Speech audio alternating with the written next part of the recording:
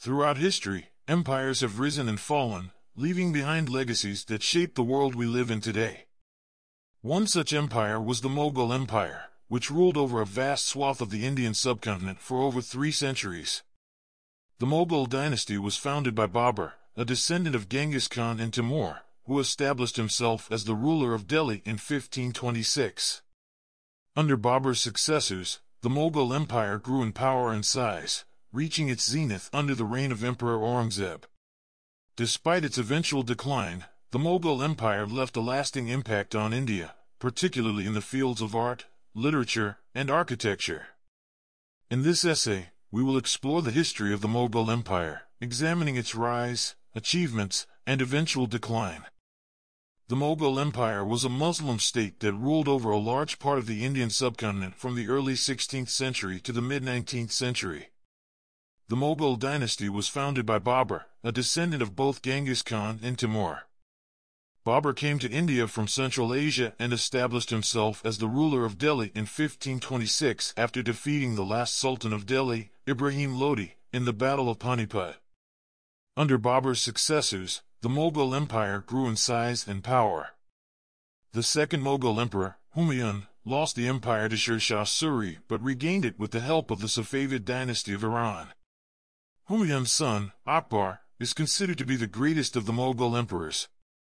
He expanded the empire to include most of northern India and introduced many reforms, including the abolition of the jizya tax on non-Muslims and the establishment of a new religion, Din-Ilahi, which was a blend of Islam, Hinduism, and Zoroastrianism.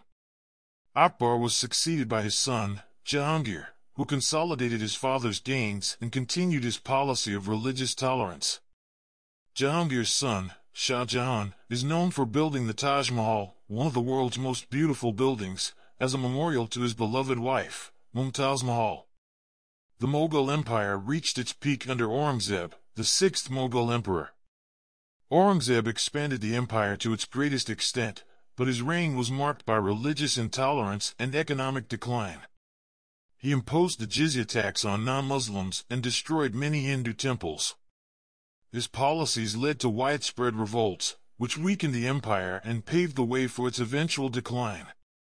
After Aurangzeb's death in 1707, the Mughal Empire began to decline. The later Mughal emperors were weak and unable to maintain control over their territories. The British East India Company took advantage of the weak Mughal rule and gradually annexed most of India. The last Mughal emperor, Bahadur Shah Zafar, was exiled to Rangoon by the British in 1858 after the Indian Rebellion of 1857. Despite its eventual decline, the Mughal Empire left a lasting impact on India.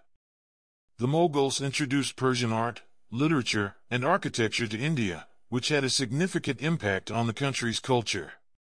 The Mughal emperors also patronized the arts and sciences, leading to a golden age of Indian culture.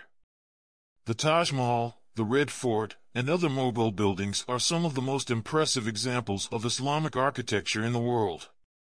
In summary, the Mughal Empire was a powerful force in Indian history, leaving behind a rich cultural legacy that endures to this day.